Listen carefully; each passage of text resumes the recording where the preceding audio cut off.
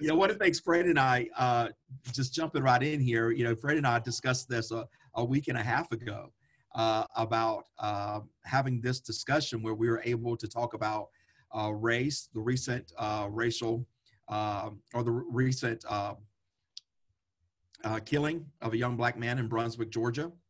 And then, you know, when we began talking about this, one of my fears was that the further we push this back, you know, and we had talked about doing it this week, that I don't know what the term would be for it, irrelevance, or that wouldn't be really the right term, because it's always relevant to talk about subjects like this. But I think it would get out of the mainstream news like it has, but not knowing that Monday, a gentleman by the name of George Floyd will lose his life with a knee to his neck and be suffocated by the police force there. And so it's something that we have, you know, looked at talking about subjects like this and focusing on this, because I know, Fred, that when you and I talked about this, it'll be a great conversation to have leaders from various backgrounds like ourselves, from different backgrounds, different different backgrounds, different racial backgrounds, different upbringings, be able to come and bring our voices to this. And one of the things over the last 24 hours that I have seen is being able to see the grieving that has taken place by many families, mothers, brothers, men, women are grieving profusely. The things that people are putting on their social media to let people know their feelings. And I think that you cannot not have conversations, but yet they're still being avoided from having true, honest conversations about matters like this. And so I kind of want to open up this conversation, first of all, saying welcome to you all. Thank you so much for joining on this. Before I go delve in first, because I really want to turn to Fred as well as Dr. McGraw, I want to turn to both of you all first, but I would like for all of us just kind of share a little bit about ourselves. I know this will first be placed on Living Waters. I'm the pastor at Living Waters International Church in Riverdale, Georgia, which is in South Atlanta in the metro area there. And everyone, the last time that we met physically in our building before the virus, Fred was with us at Living Waters International Church, and basically it closed us out, closed the place down.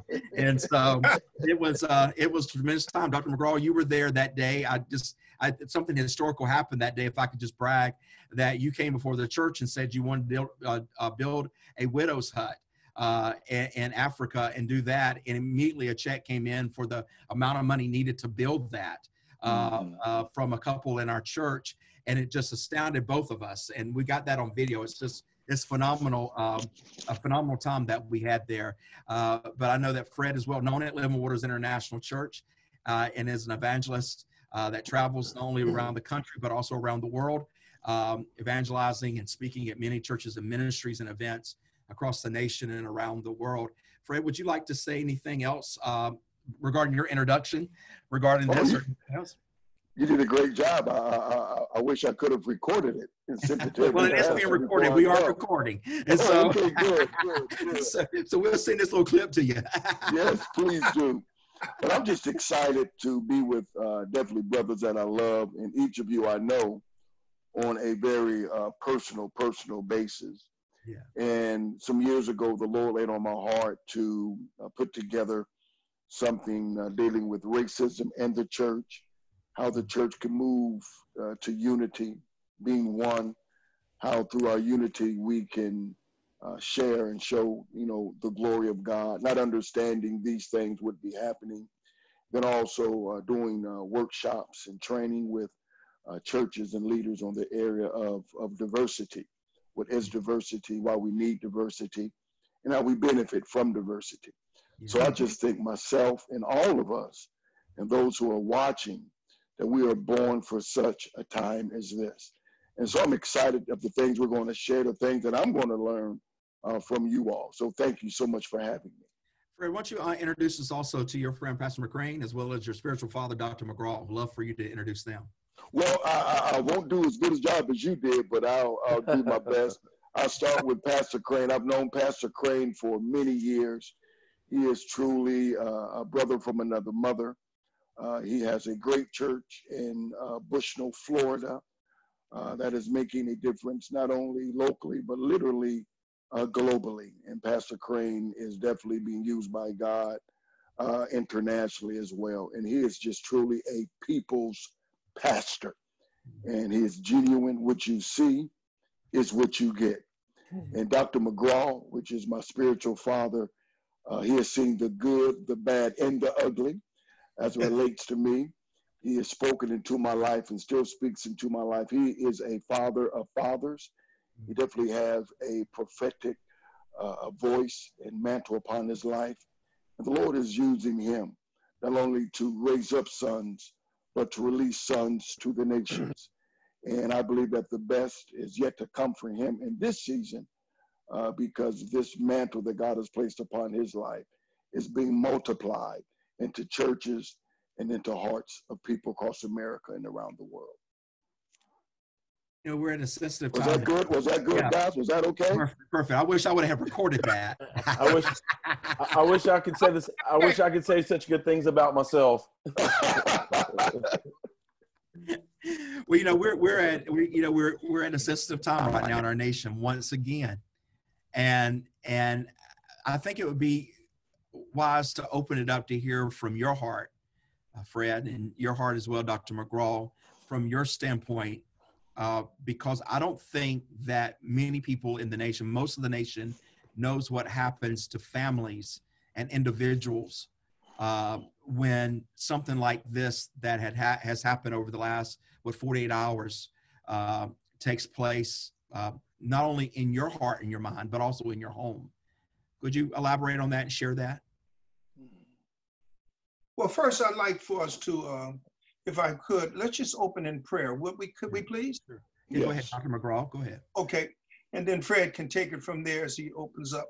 And so, yes, Father, we come before you in the name of the Lord Jesus Christ, giving thanks, first of all, for our relationship with you, that we can call upon your name, yes, because we're given access to your throne room through the blood and flesh of our Lord and Savior, Jesus Christ. Now, God, as we deal with an issue that is prevalent in our nation, and I know it is seriously on your heart, for you've called us to be one, even as you and your Son and the Spirit is one. And so we pray your blessing time together as you anoint each and every one of us to communicate in such a way that will touch the hearts of the listeners, that change will truly occur.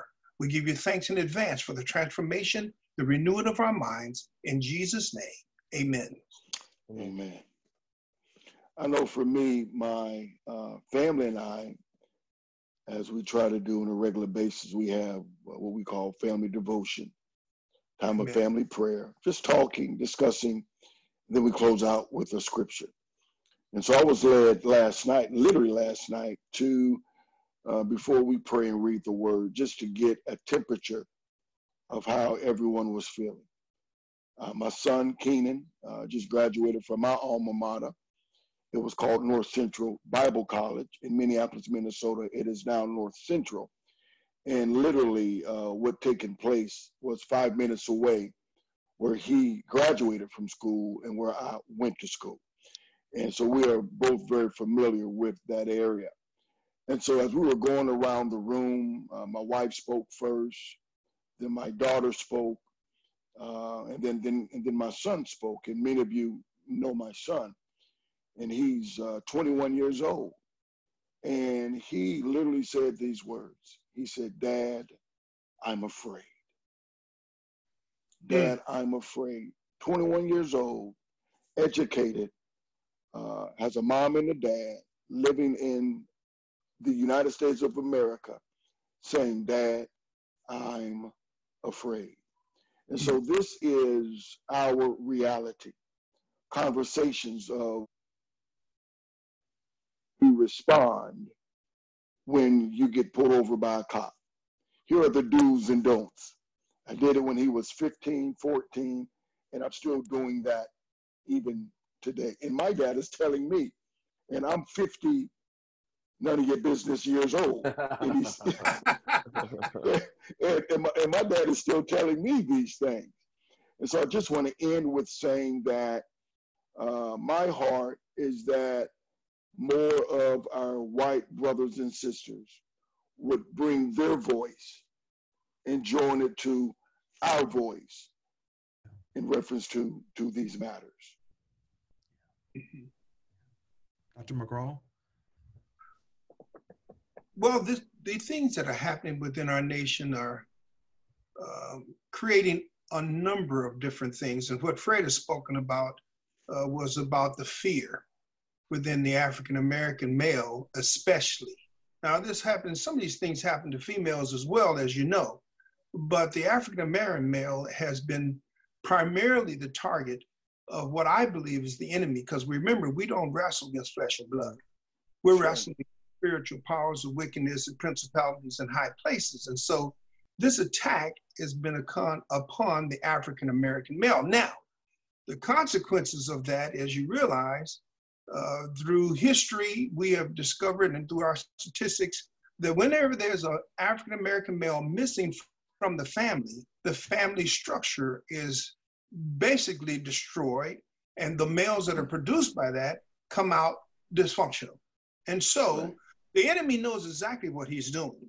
And the challenge that we are confronted with, I believe, is that how can we overcome this, particularly those who are in authority? How can we overcome this? What can we do? What can we start to implement in order to begin to offset what the enemy is doing? And it's very important for us to know our enemy. Our enemy is not the police force. That's sad, because the enemy is using the police force and the people in the police force, but not all of them are doing the same thing. So there's a number of dynamics that need to be looked at and discussed and put out there. And I think the main thing, Pastor Rowland, listen, is this: we got to get this on the table. And I like what Fred has started doing and traveling around and giving those basically workshops and seminars to put this on the table. That's what really needs to happen. And so I was very, very pleased when you reached out to me to ask me to communicate and be a part of this, if you will, this panel, because there are some things on my heart. As an executive presbyter and the first African-American to be elected in the Potomac Ministry Network, which is over 103 years old now.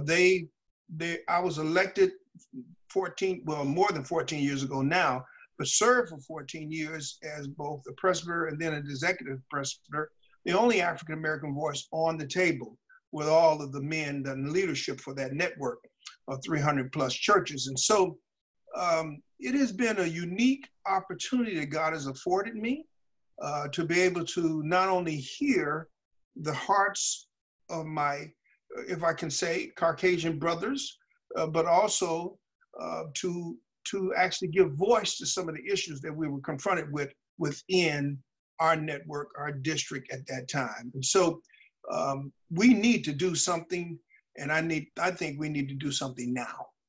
Yeah. Pastor Crane, when Fred was sharing with me about you, and I said, well, tell me a little bit about Pastor Crane. Why would you want him to come and be on this panel? And he said this, because wherever he leads, it's open to everybody, you know, and share your heart today, not only about just the current events, but also your heart regarding the matters that are facing our country, regarding racial reconciliation and peace in our nation. Yeah. First, I appreciate the opportunity to be on today, and respect and great to hear the voice of Dr. McGraw and, of course, my friend Fred Felton and their hearts. I want to just key on something that Dr. McGraw said, and I think it is so key, is that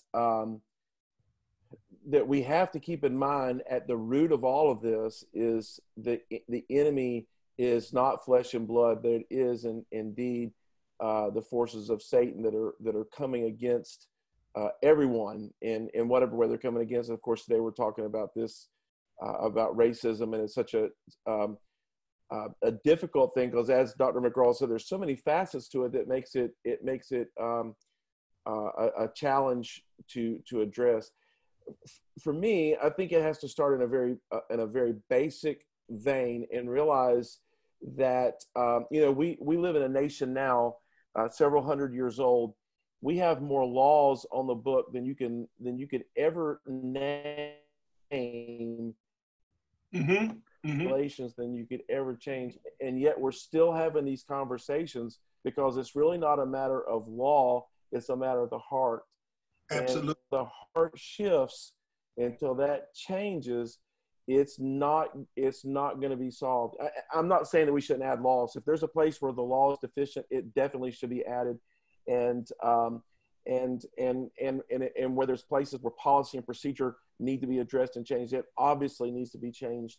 But none of that is going to ultimately affect it until the heart of people change. And of course, that's the work of the church. We're in the heart changing business, and to see people's hearts change. And then Amen. Just maybe another avenue where that's concerned is, and I'm just going to maybe borrow a little bit from what I think is going to be with the situation in Minneapolis. When these officers respond, more than likely what we're going to hear from their lawyers is that they're saying that they acted within policy, they acted within procedure, they acted within their rights, all those kinds of things. And it totally ignores their moral responsibility. It totally ignores what makes sense. It totally ignores what they should be doing from their heart. And for me, that is another issue that has to be addressed in our nation. Is it isn't about my from that police officer's point of view, it's my right to do this. He has to have some sensibility that says this is just wrong. I can't do this to another human being. This is wrong, regardless of what the policy and procedure says. If I may piggyback, if you don't mind. No, go ahead.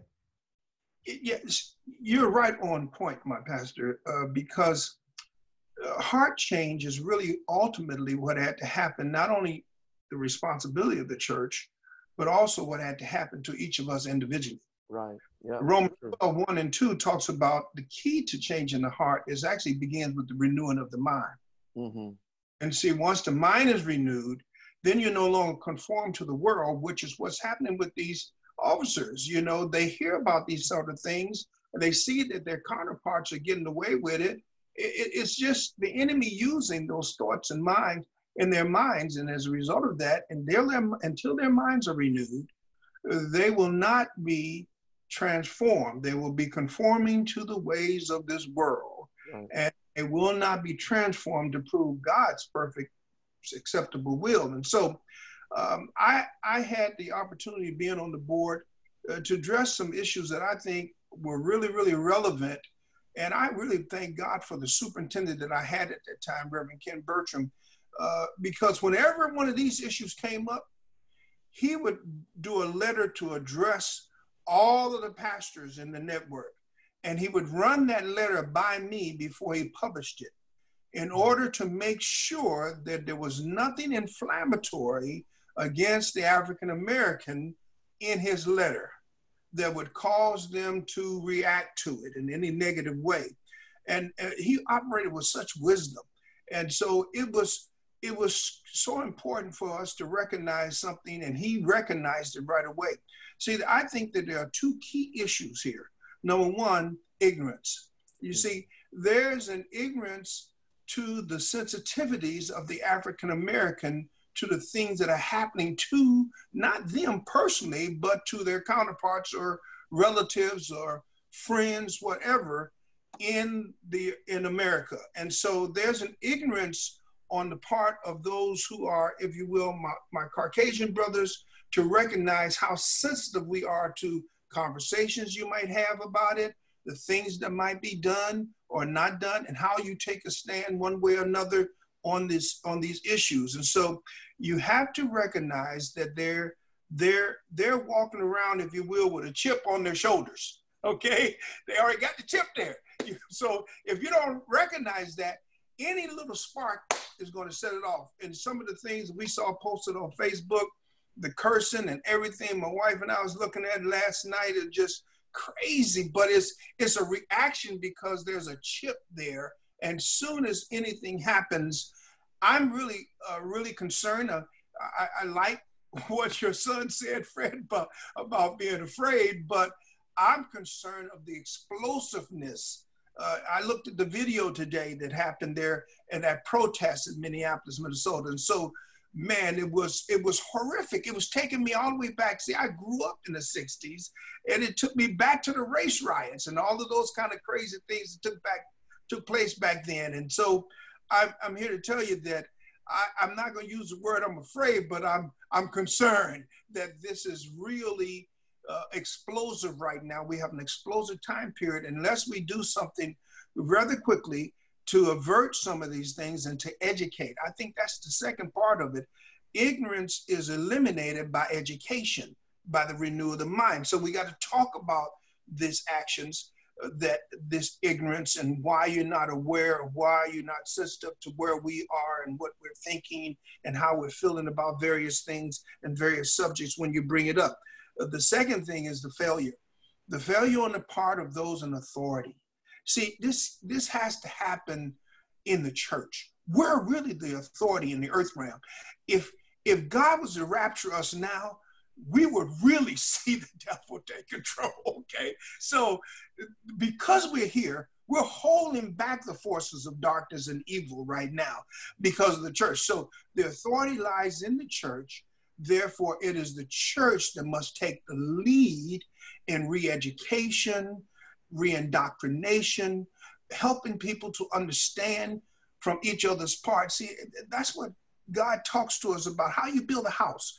In Proverbs 24, he says in verse 3, you build it on wisdom, then you establish it by understanding, and then you get knowledge in that order.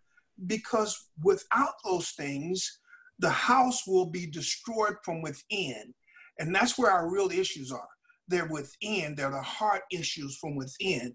The house, my personal house, the house of the Lord, all of that has to be dealt with wisdom, with seeking to understand. I teach this all the time. Seek first to understand others, and then you will be understood. You see, the challenge is that we want everybody to understand us. And so, but what we really need to do is try to understand others. And when we do that, we're always going to be blessed on the back end. There's an interesting passage in 1 Peter 3:7 that we've often used in marriages. But I want to draw, if we will, a point to that, because I think it's a little bit of analogy there. It talks to the man, and it says that he needs to look at his wife as the weak vessels. Now, we know some of these women can beat their husband's butt, okay? So we're not talking about physical strength. He's looking at her from an emotional point of view and her weakness because of her emotions. And he says to the man, you have to take the lead. So those in authority must take the lead, if you will, in seeking to understand. Dwell with your wife with understanding. And look at the promise that he says. Oh man, this is a powerful promise. That is, we're going to be blessed to live the grace of this life when we understand each other. And then secondly, our prayers will be answered. And so if we, those in authority in the church, man, pastors, let it start there in the grassroots. The influencers of the pastors are the district leaders in the Assemblies of God.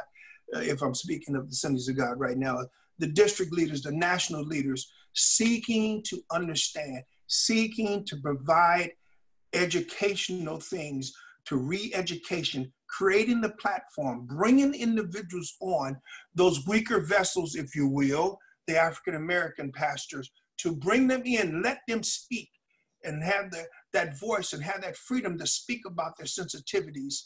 And there's going to be tears. There's going to be some brokenness to occurs.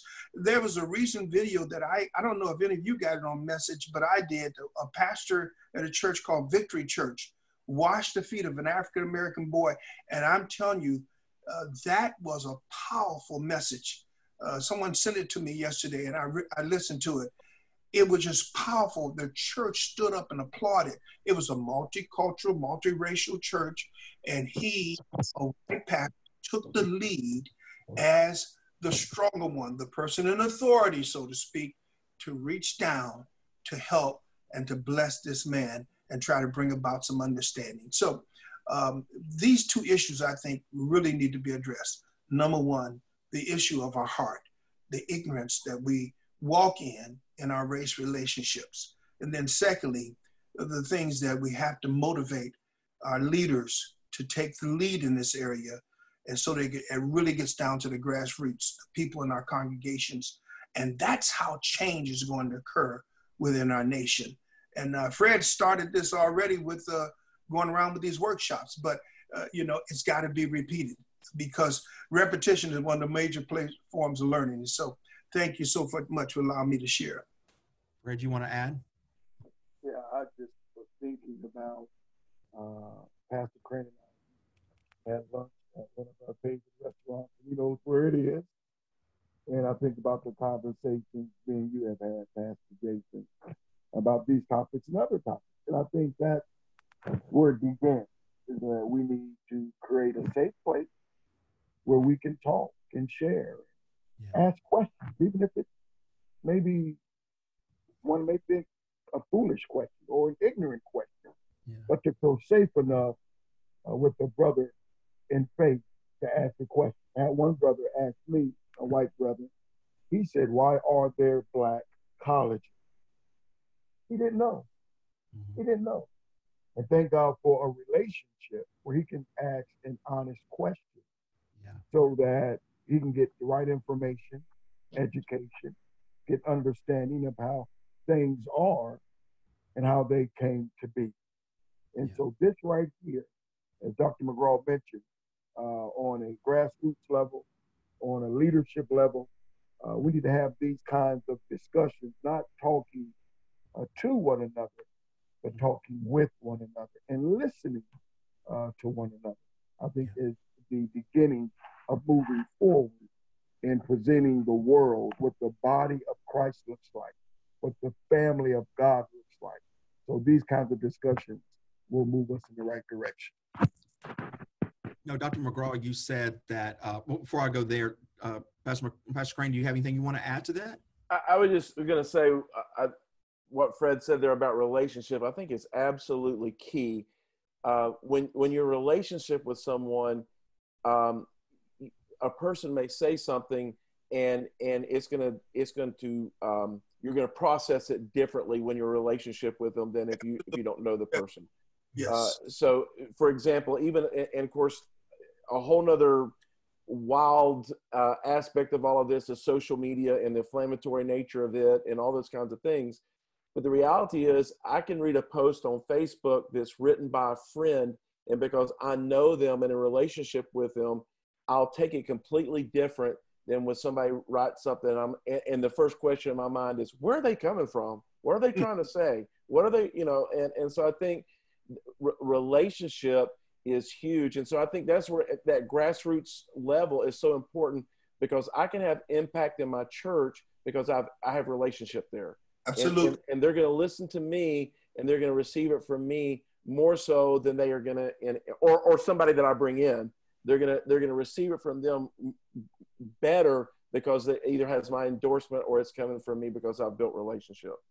Yes, sir.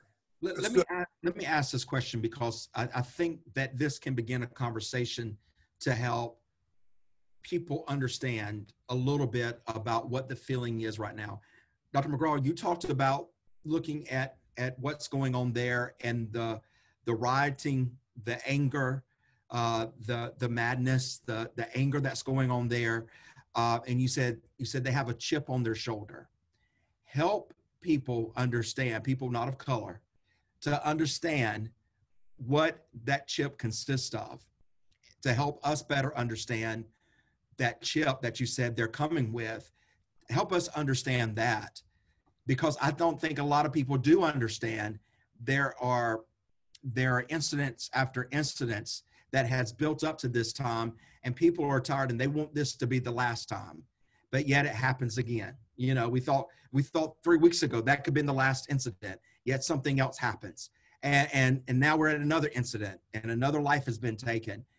Can you explain to those who say, why are you so angry? Help understand that.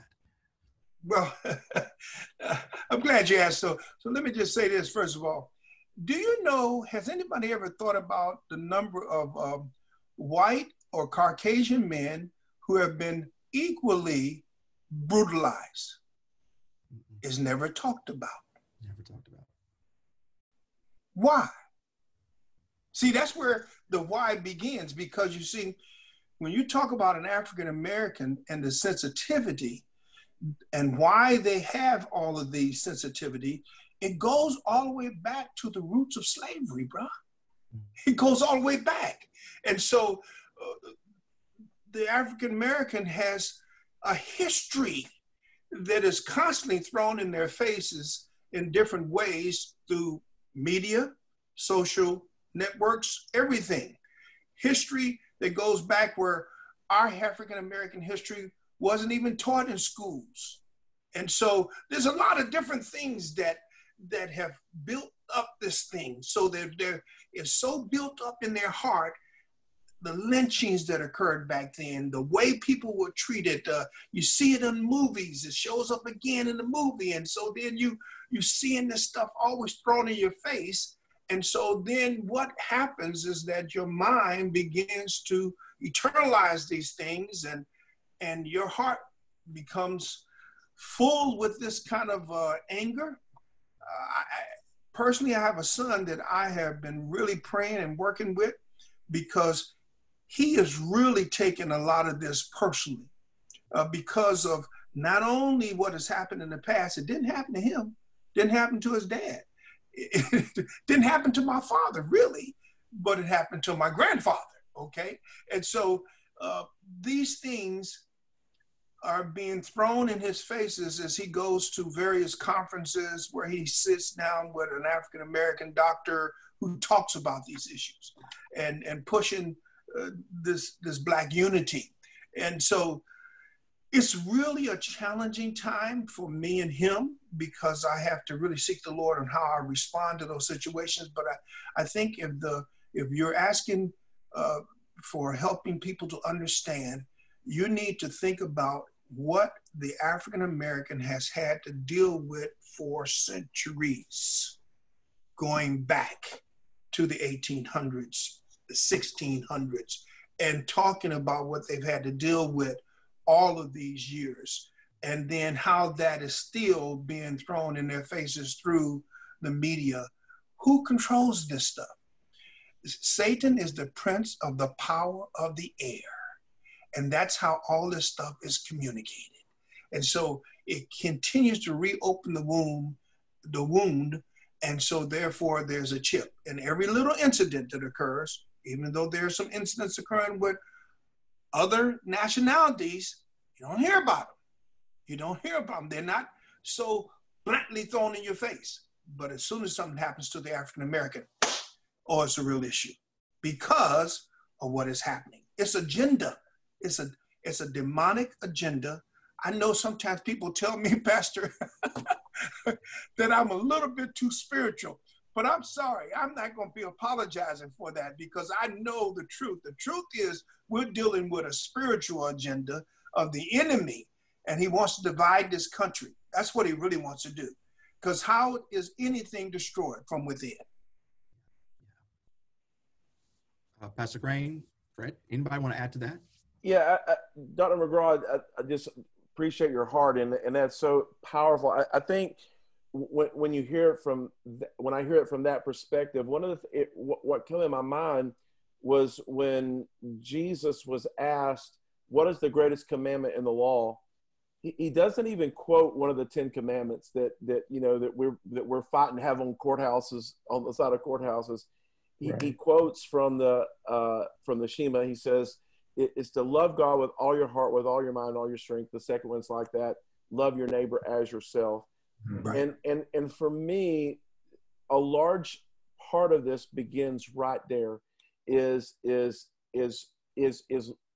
the church demonstrating and teaching, preaching, and showing authentic love. And when we begin to do that, and Lord help me, I know there's times that I don't do it, and I want to be better at that. that the Bible says love covers a multitude of sin. And when we get to that place that love is being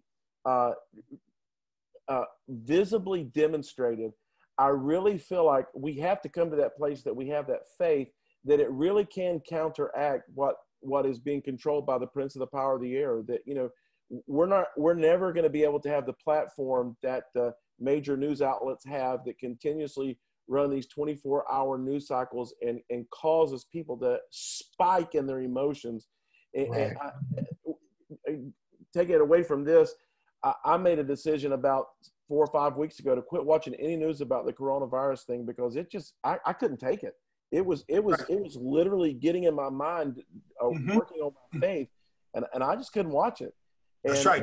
And I wasn't, don't get me wrong, I looked at enough news to know what was going on, but all the stuff, the political agenda, the social agenda, all that stuff, I got away from that because I myself couldn't process it.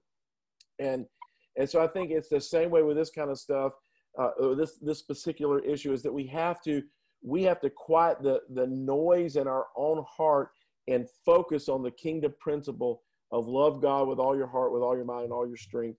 And then when we see the specific aspects of that issue that comes up, like this thing in Minneapolis, this tragic thing in Minneapolis, we address it from a kingdom principle and from the principles of the kingdom. And when we do that, I really believe it's not going to happen in a moment. It's not going to happen in a week. It's going to be a process of change. The scripture that you quoted from Romans 12, the renewing of the mind, the idea of that it's a process. It's not something that's going to happen. Right. You know, I grew up in a Pentecostal church, and everything was supposed to magically happen just like that, you know, and it don't always happen that way. No. Fred? Thank you so much. I was just thinking, a lot of people don't know this, but I really like hockey. I like hockey so much. Before I wanted to play baseball, I wanted to be a hockey player. Really? But that was one problem. I couldn't stand up on the ice. A little bit of a problem. Yeah, exactly. I had the privilege of speaking in Ontario, and during one of the off days, somehow was just doing some reading about hockey, how it began, and who were some of the beginners of it, reference to the NHL, and come to find out that some of the original hockey players was the CHL. And the CHL was before the NHL. And the CHL was the Colored Hockey League. You can Google it. Wow. The Colored Hockey League came before the NHL. And a lot of the ideas and skills that the NHL did, they took from the CHL, the Colored Hockey League. And one of the myths or the lies that kept colored hockey players out of the NHL back then, the two lies were, number one, their legs aren't strong enough. Their legs aren't strong enough. Okay. And secondly, the second myth was that they don't like cold weather. Now, just me, I know a lot of white people that don't like cold weather either. Come on, somebody. But I think this is kind of what Dr. McGraw and Pastor Craig have been talking about. This is the narrative, the story that have passed around for centuries, that have been passed around through our families, through society, even through some of our churches and our educational institutions. And so, again, I cannot stress enough, by us talking, by us learning, by us praying, because Jesus showed us both spiritual and natural. He ate natural and he prayed spiritual. So we want to make sure that we engage both elements, because we are spirit, soul, and body. And so this has just been a blessing to me. I'm really starting to see what God wants to do And this is an opportunity for the people of God, not the people of the world, because they do not know Jesus. They do not have the Spirit of Christ in them, the Holy Spirit. But this is an opportunity for the body of Christ, not just in America, but worldwide, to come together and to show the world what unity looks like. And so this is great. This is really blessing. Fred, with you traveling so much, and is anybody on time limit today? I mean, do we have to get off at a certain time for anyone's schedule today?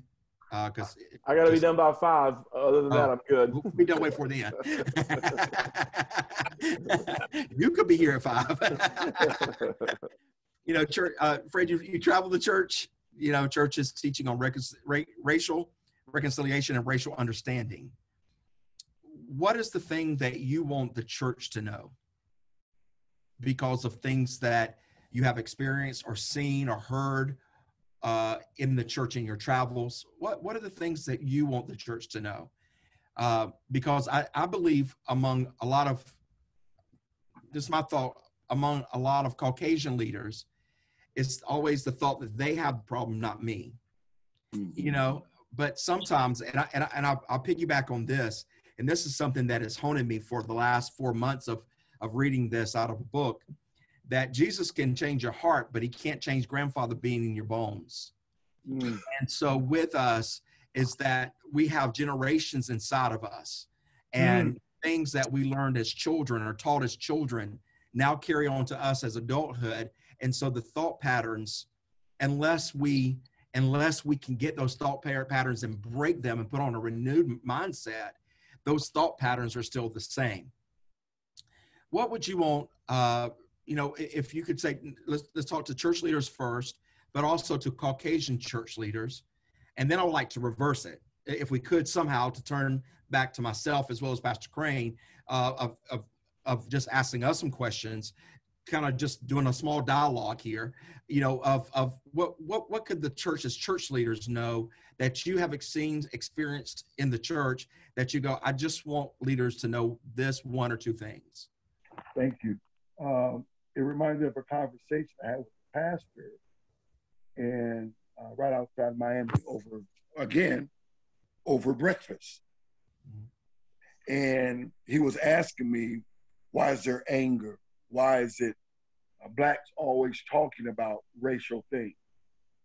And I explained to him, and we were sitting under the table, if you kept kicking me on my leg the first few times, you know, I might ignore it, you know, not interested. Mm-hmm. It's an accident. But if you keep kicking me, I'm going to say something. I may say, stop. I may move my leg. I may say, oh, you're kicking my leg. You know, we say it nice and pleasant, you know, with a smile. But if you keep kicking my leg, and I'm telling you, you're kicking my leg, and it's hurting me. You're hurting me. You're not stopping. You're not adjusting your legs or where you're sitting at. I'm not going to respond nice and calm. I'm going to respond in a more aggressive and loud manner because of the continued pain.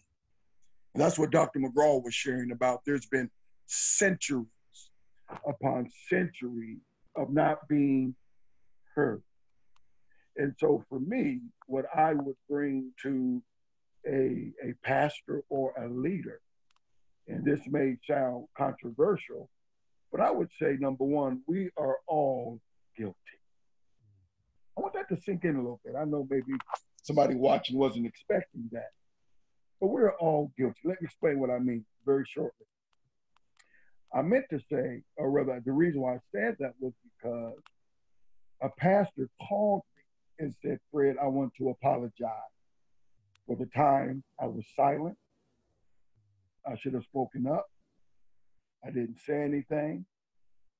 So I want to apologize. Forgive me. And then in return, I said, forgive me for being angry. Forgive me for being upset. Forgive me for holding bitter against you for not speaking up for me. You see, the world hear us say we're the body of Christ. the world hears us say we are a part of the family of God, but they see how we treat one another.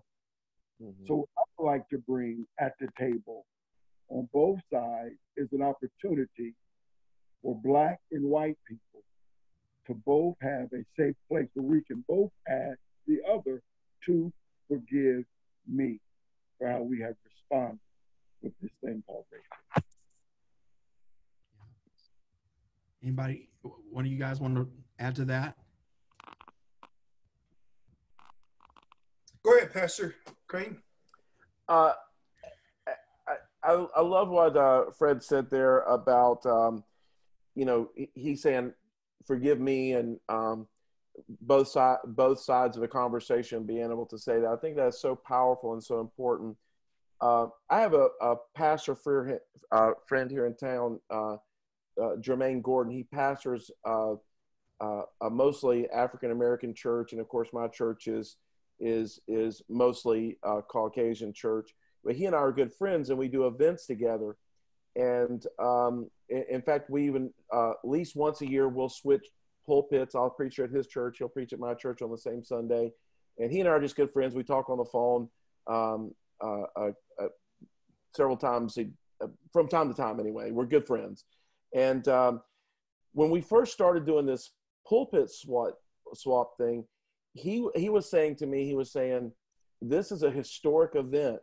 And in my mind, I was like, we're just changing pulpits.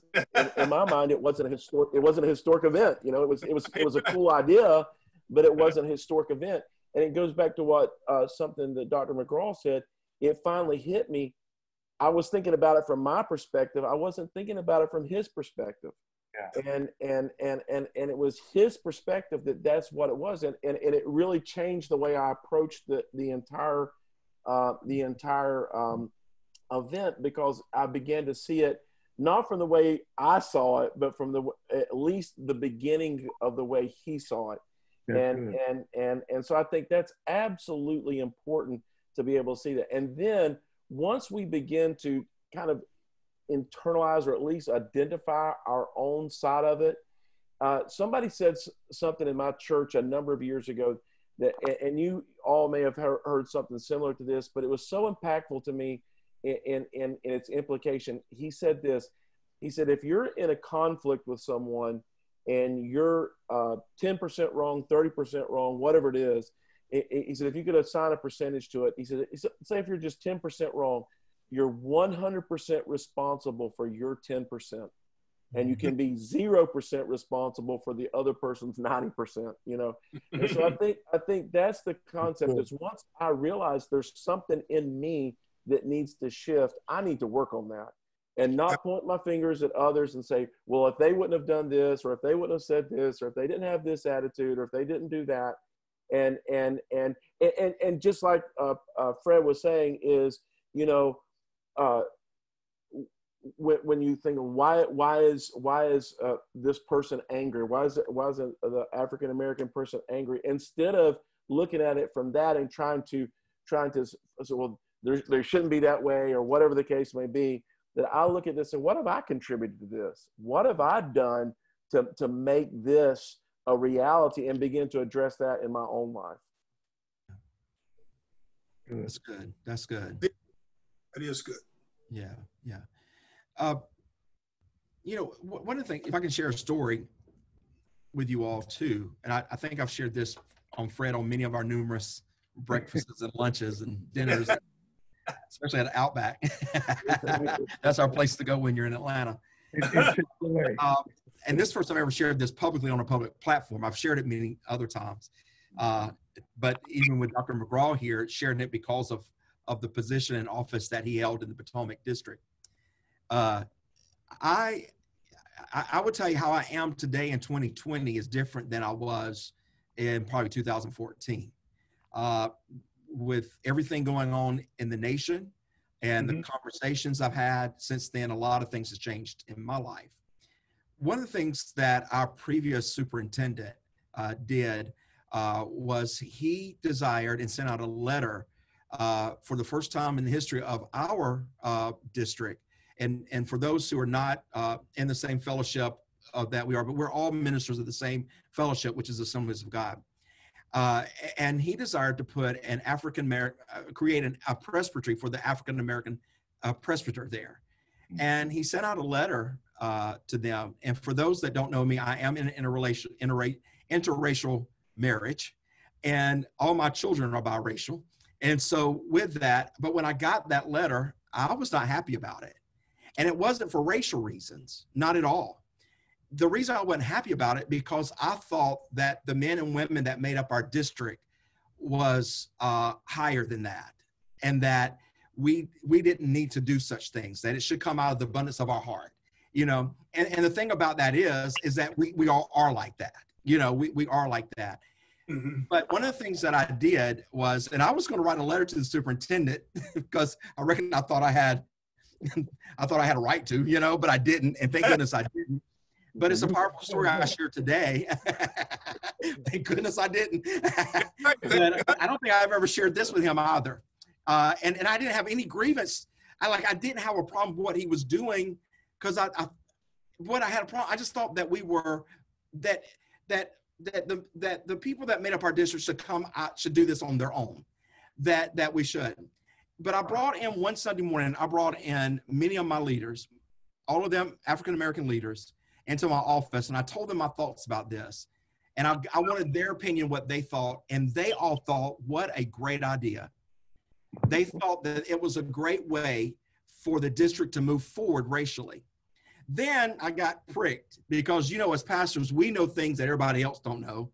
And I started thinking, well, you know, our superintendent knows everybody, you know, and so, you know, and I may not know everybody and what's on everybody's heart, you know, and so I became a big cheerleader for this. And eventually voted for it, you know.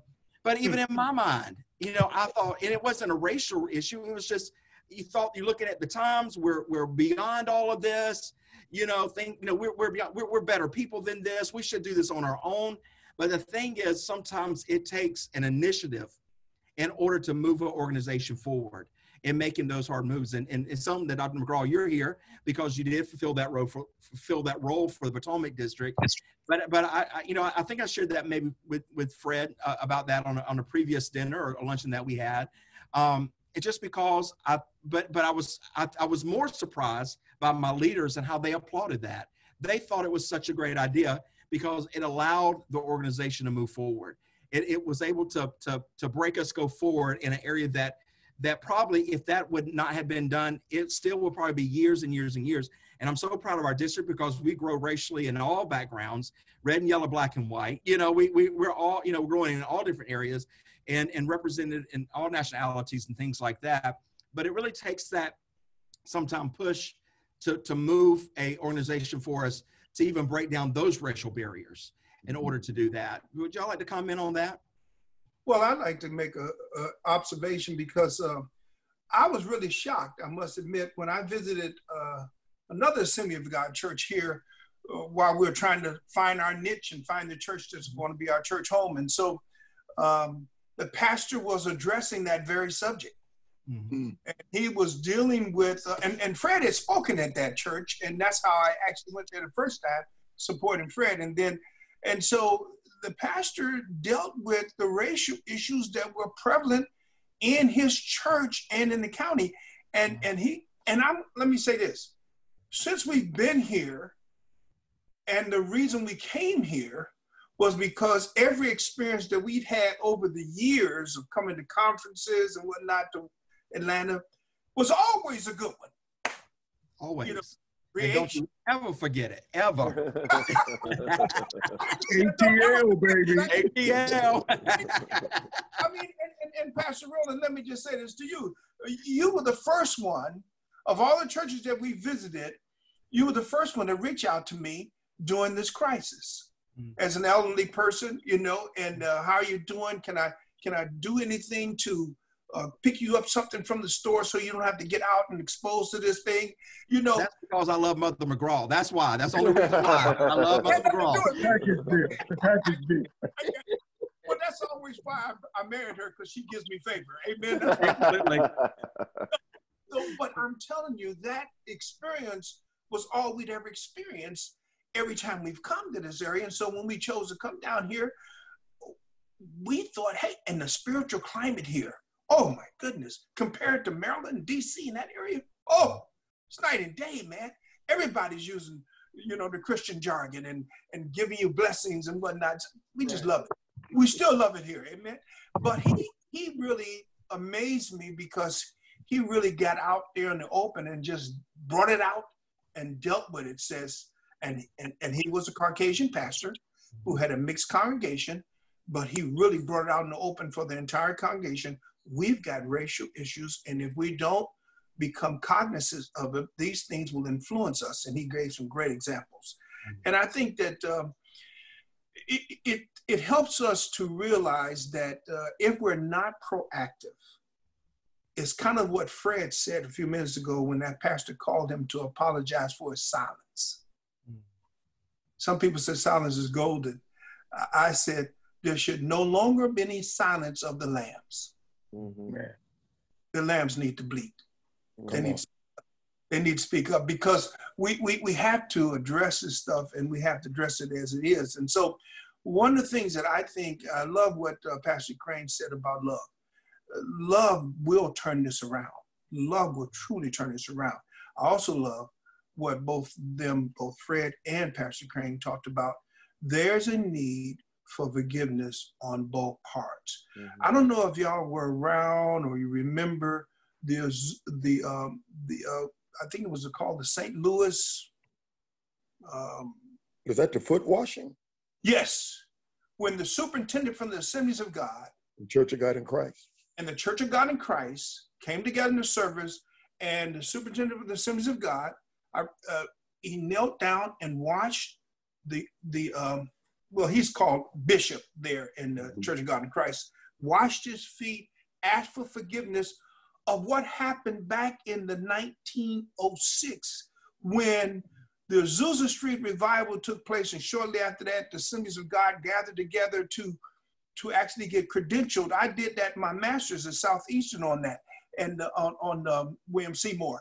And I did a lot of research as a result of that, and came to find out that the bishop of the Church of God in Christ had to credential all of the Caucasian pastors who formed the Assemblies of God, but could and was present on that Arkansas site in 1914, but could not participate because of the Jim Crow laws at that time.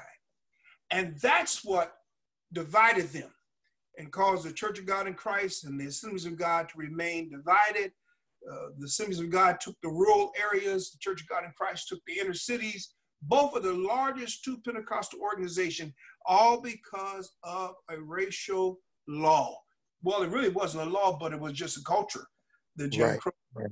So as a result of that, I applauded that superintendent when he did that, because you see, that's what it's going to have to take. We're going to have to love, but love is going to have to spill over more towards the weaker. That's why I made that reference to 1 Peter 3:7. It has to spill over more towards the weaker, and it comes out in some practical ways in how we deal with the African Americans within our church individually. Because as a result of that, and our action as pastors is going to make a huge difference. And that's what you're referring to. You were basically, if I could say so, Jason, you was coming from the other perspective. You was only seeing it from your side. Yeah. But when you brought in your team and you saw they showed you another side of it, and you was able to understand it. And that's what I'm trying to communicate. There must be more of this kind of dialogue so we begin to understand each other.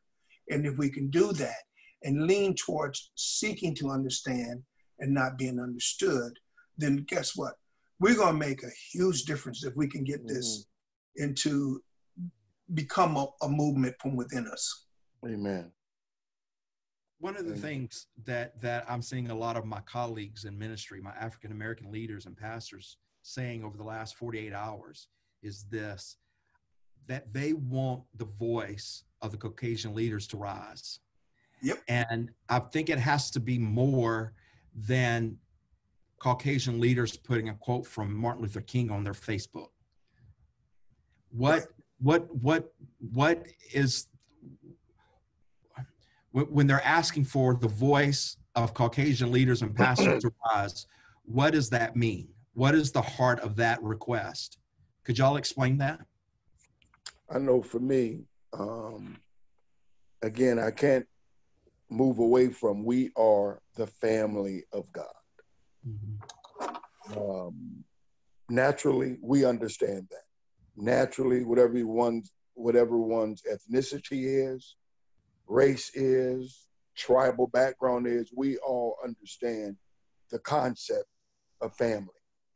When I was in high school, there was I better change their last name. There was the Johnson family. That was smart.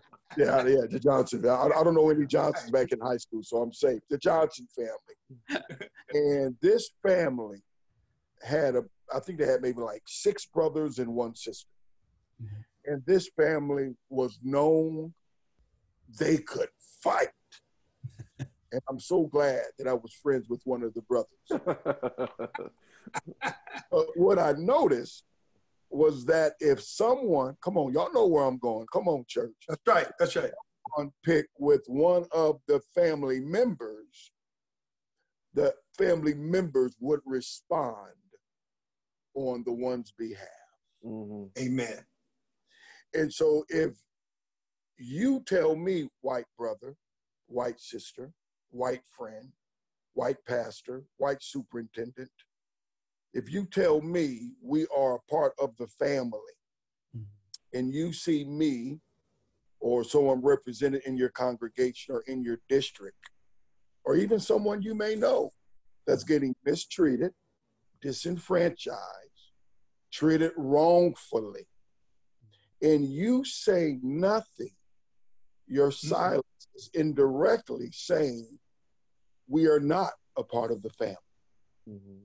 My prayer is that our white brothers and sisters, that their voice, and please hear these words I'm using, their voice would be just as loud or louder than our voice in reference to being oppressed and mistreated. So that's kind of how I view it. Good. Excellent. I think the part of the go to your question again, Pastor Jason, is that our Caucasian pastors have to become, when the guys are asking them to be more vocal, they need them to become very much like that superintendent. And this is a hard thing to do, but this is what God calls us to do. Take on the sins of your forefathers. Mm. Okay, you got, maybe you're not even feeling that way, but intercessory prayer means stepping in the gap on behalf, taking on their sins. And that's what you see in the Old Testament when these intercessors would pray. They would repent of their forefathers' sins and whatnot. They would take it on, literally take it on. And if there's an area of transparency that can come up in your life where you think you were silent or you think that you deliberately did something, repent publicly to your congregation. I think in doing that, taking a stand, for example, in these situations, that's what Fred is referring to, where you're no longer silent, but you're taking a stand. One of the things that really blessed me when the I think it's Ahmaud Arbery situation first came out. Georgia. My assistant superintendent, what a wonderful brother. And he's always been a wonderful brother. I'm not saying that he just became a wonderful brother because of what he did. When I planted my church, he was one of the only pastors that helped me. He supported us monthly. He also took me in, and we were allowed to do all of our new converts baptisms in his church. And so he's always been there, a friend of mine in ministry, and we served on the board together, okay, as executive presbyters, then he became the assistant superintendent. So he put out a post on Facebook Mm-hmm. about how enraged he was about what had happened to Ahmaud. Mm. And just, this should not be seen among us in the church. And he took a real strong stand.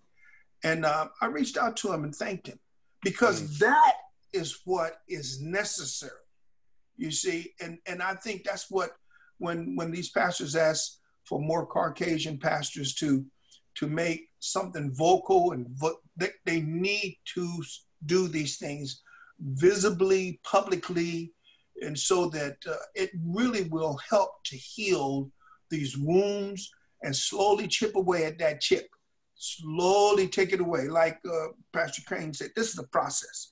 That's but right. every little bit helps. Every little bit helps. And I can tell you, if I can close with this, I would say this.